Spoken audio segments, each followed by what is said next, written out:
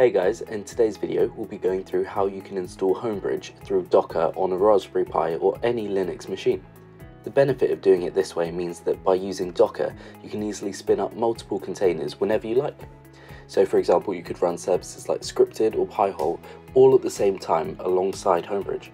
HomeBridge can be installed locally on a Raspberry Pi, but I really do recommend installing it through Docker instead, as it's much easier to do so. To get started, we need a fresh install of your Linux distro of choice on your machine.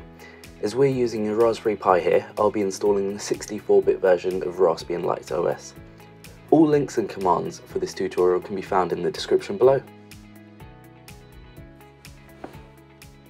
I'm using the Raspberry Pi Imager tool to flash the image to my microSD card of my Raspberry Pi 4. So let's choose our OS here. We'll choose Use Custom Image. We'll choose our image. We can now press Ctrl, Shift and X to bring up the Advanced Options menu. Here we can set a host name for our Raspberry Pi, so I've set mine to pi-server.local, and then we can enable SSH and give it a password as well. This bit's really important as it means we can actually set up our Raspberry Pi and get SSH running without having to use a keyboard, a monitor or a mouse. We can do it all from an external machine. Next we can scroll down. Here I'm not going to configure Wi-Fi because I'm going to use Ethernet for my device, as that will probably be better, especially if you're running it as a server all the time. And here we can set the local settings. This is mainly useful if you're using Wi-Fi, but it's still good to do. And then we can hit save. Here we can choose our storage device for what we're going to flash this to. So this is a 64 gig micro SD card for myself. So I'll click on that. And now we can click write. We'll click yes here as it's going to format our micro SD card. And then we'll type in our password.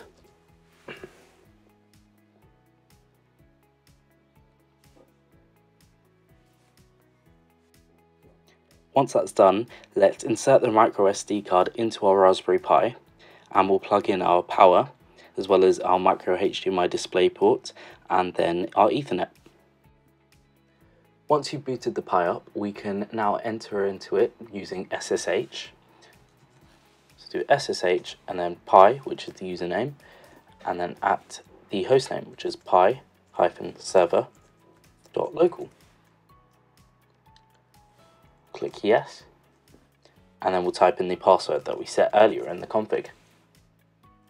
Great, we're now into our Pi.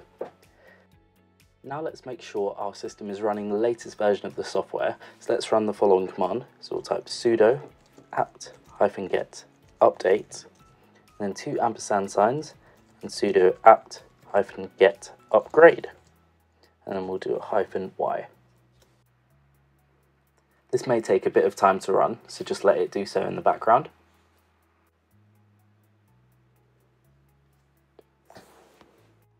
Great, now that that's done, it's now time to install Docker. Fortunately, Docker provides a handy install script just for that. So let's type curl-ssl and the link for the script, which is https://get.docker.com, and then we'll do a space and a line and sh. We'll now click enter. The next step is really important.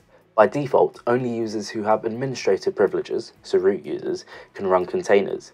If you're not logged in as the root, the one option is to use the sudo prefix. However, what you can also do is add your non-root user to the Docker group, which will allow it to execute Docker commands. So the syntax for adding users to the Docker group is sudo usermod -ag docker and then the username. So what we're going to do is we're going to add permissions for the current Pi user, and we can do this by typing in sudo usermod -ag docker and then $, and then curly brackets, and user, and then close curly brackets. And we'll now click enter.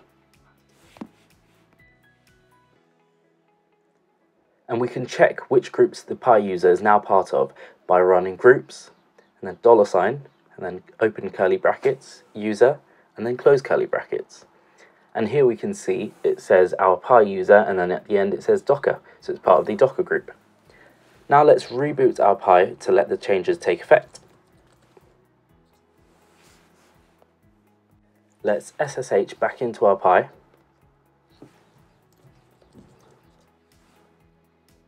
And now we're ready to continue. So next we need to install Docker Compose, and this requires some dependencies. So let's run the following commands. You can paste this in all in one go, and the commands will be in the description. This will install Python and pip3, which is needed to install Docker Compose. Once that's done, we can begin with the Docker Compose installation. So we'll type in the following command. So it's sudo and pip3 install and then docker-compose, and we'll click enter. Finally, let's enable the system service for Docker so that Docker automatically starts whenever you reboot or restart your machine. So we'll type sudo systemctl enable Docker, and we'll click enter. Now we can begin with installing HomeBridge. Let's begin by creating a Docker Compose manifest. So let's create a new folder and navigate to it. So the first command to create the folder is make directory, and we'll do it at home, pi, and then HomeBridge. And then we can use the cd command to actually navigate to the folder. We can then create our Docker Compose file here, typing in nano docker-compose.yml. Click enter to create it. So now we need to paste in the following lines of text, which you'll find in the description, and this is actually done to pull the Docker image with the following environment settings as well. I would note that you need to change the time zone settings here. So for me, as I'm in London, I've changed this to Europe and then London. Once this is done, to save and exit this, we'll press Ctrl and X to close the editor, and then when you're prompted about saving the changes, press Y for yes, and then now press enter without changing the file name to save this settings. You'll then return to the terminal window after the updates are saved. So now finally we can run the Docker Compose command to install HomeBridge. So we'll type docker-compose up-d, and we'll click enter. You'll see it starts to download the files and extract them and install them. Once it's installed, we can verify this by viewing our containers by typing in docker space ps, and this will list the containers that we currently have running. If you don't see your container, try appending an A to show all containers, which means even including the ones that aren't running. So we type docker space ps space -a. We can now access HomeBridge at the IP address or hostname of your server using the port 8581. The default login credentials are both admin for password and username, and would recommend changing this from the default, as well as enabling two-factor authentication. I'll soon be making a video on how you can use the built-in authenticator in iOS, as opposed to using a Google or Microsoft authenticator. Thank you very much for watching, guys. If you've made it this far in the video, drop a comment down below. Please do leave a thumbs up if you found this video useful in any way, and consider subscribing too. See you next time. Bye!